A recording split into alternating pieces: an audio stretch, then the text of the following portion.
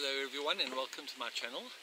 Let me start off by saying that pretty much the only time you ever have to take your blade off your lawnmower is if you have damage to the blade and you're going to perhaps change it, or perhaps you're taking your blade off to sharpen it.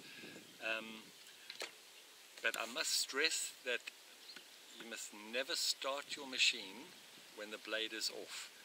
And I'm going to do a video. I've actually been putting it off for a long time because I know it's probably going to hurt me, but I'm going to start the machine with the blade and then I'm going to take the blade off and start it again, and you can see what happens.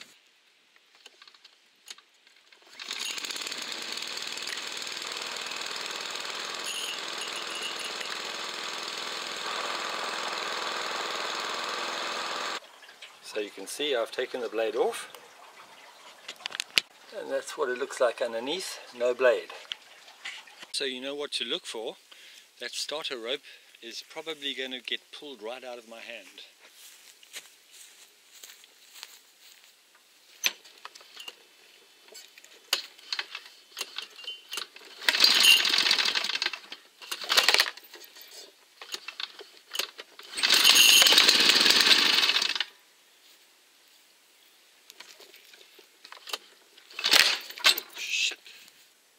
So to understand why this is happening, you have to look at the formula for momentum, and that is P equals mv, where mv is mass times velocity.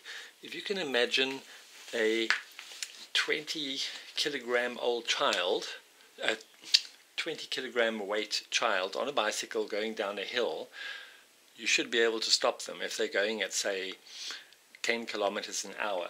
But if you put a 200 kilogram guy on that same bicycle and he goes down the hill at the same speed, it's very likely that you are not going to stop him because the mass is much more. So the momentum is much more. So let me try and explain very briefly how a lawnmower works. When you pull your starter rope, it turns the flywheel, and that is connected all the way down. It's connected to your blades at the bottom. So as you pull this, it turns the flywheel and it's also turning the blades. And at the same time, it's causing the crankshaft to also turn around. And that forces the piston upwards. So now I'm going to ask you to use your imagination. You have a flywheel and you have a blade at the bottom of the machine. When you pull the starter rope, the flywheel turns and the blade also turns, and because the blade has weight or mass, it has a certain amount of momentum, mass times velocity.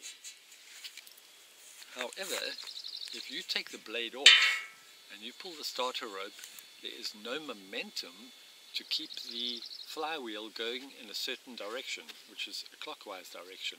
So at the point of ignition, top dead center, when the spark plug fires, instead of carrying on clockwise, the flywheel can actually reverse because there is no momentum to keep it going in a clockwise direction.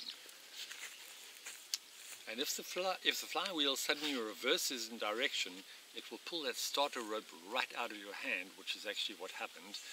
And anyway, I have a friend, John, who lives in America, who helped me make this video. So cheers, John. Thanks a lot.